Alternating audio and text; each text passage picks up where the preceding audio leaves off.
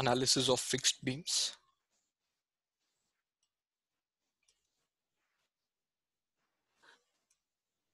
by consistent deformation method.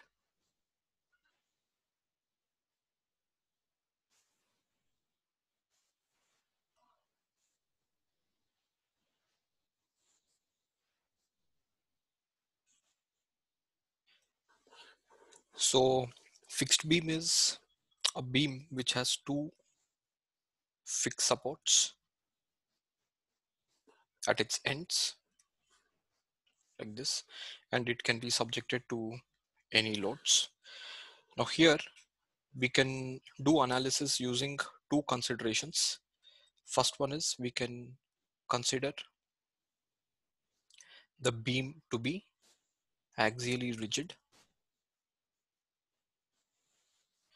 and we can also consider the beam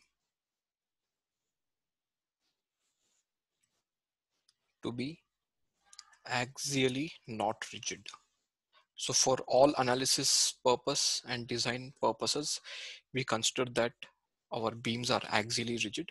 So here we ignore horizontal reactions and displacements.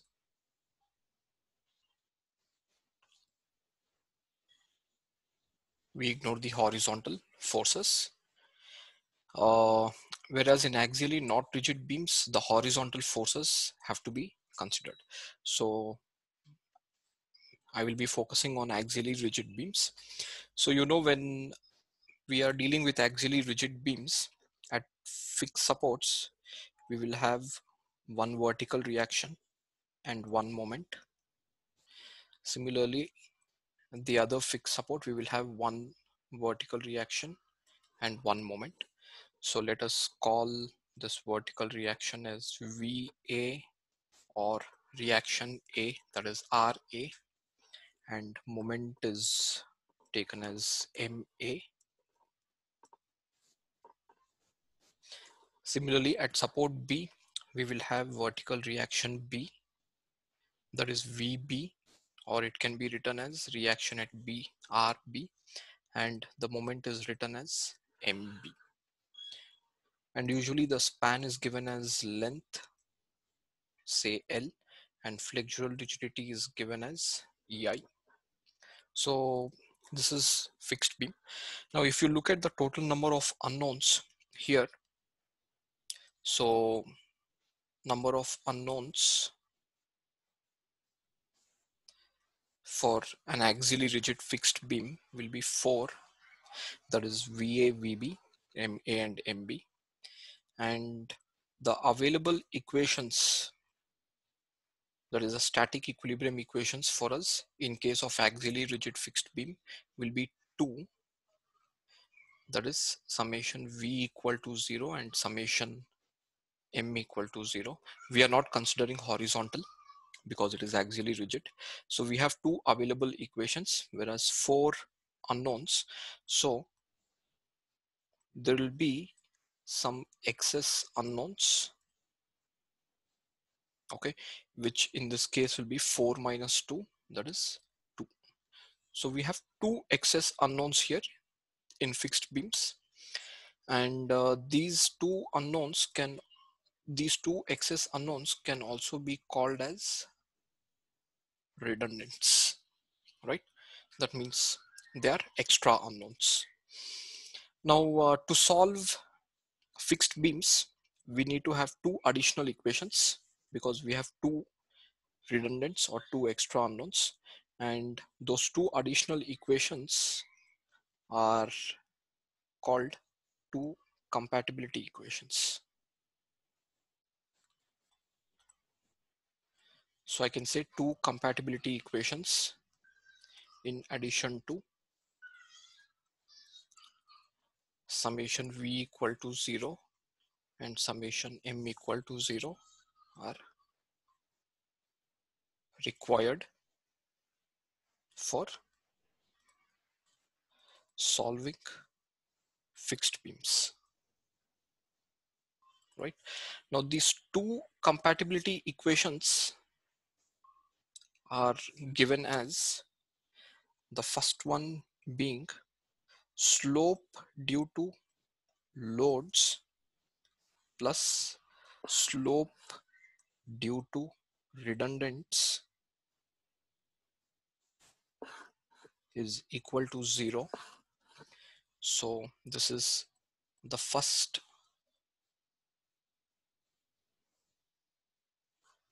compatibility equation. And we know from moment area theorems, that is from Moore theorem 1, theta is written as area of BMD divided by EI.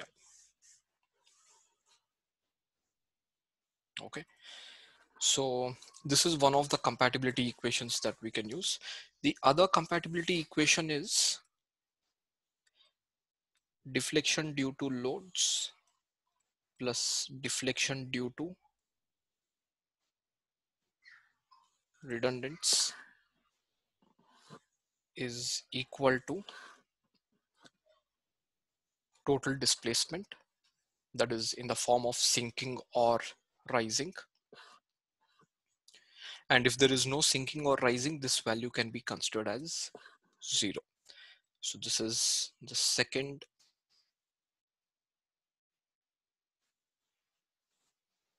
compatibility equation, where delta, that is deflection, can be written as area of BMD divided by EI multiplied by centroidal distance, which we have already seen in propped cantilever beams. So these are the two equations which we will be using for solving fixed beams. Now here, if you look at the steps to be followed,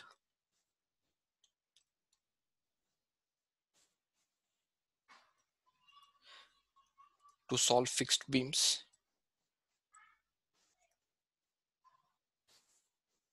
so here the first step is we have to choose the redundants.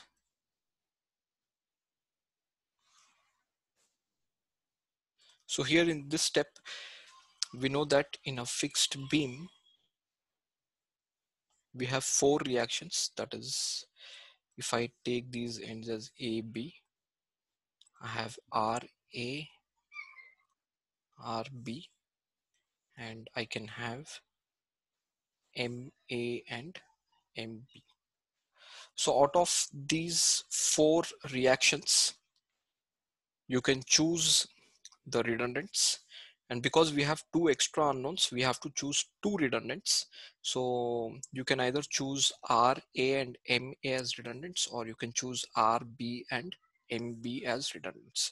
So if I choose R, B, and M, B as redundants, then my fixed beam reduces to a beam like this. So this is RB and this is MB, right? So it reduces to a cantilever beam with a vertical reaction at free end and a moment at free end.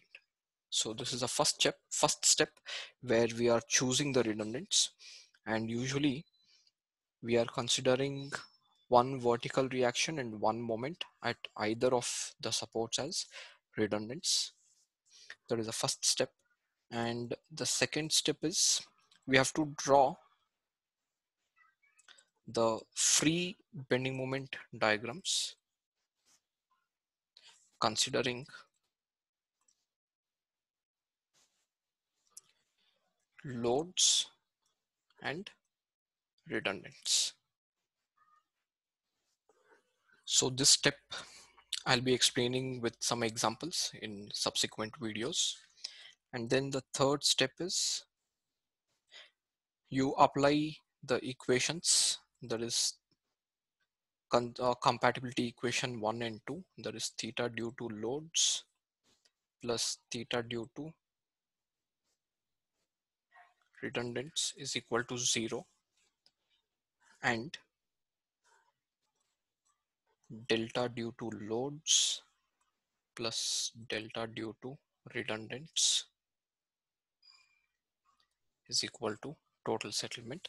So apply these two compatibility equations to find the values of the redundants, and once you know the redundants, you can calculate support reactions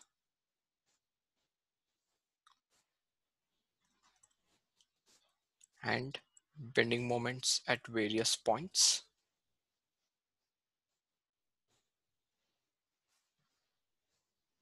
And then the last step is you can draw the shear force diagram, bending moment diagram, and elastic curve. So these are the simple steps. I will be solving some examples in subsequent videos, so keep following.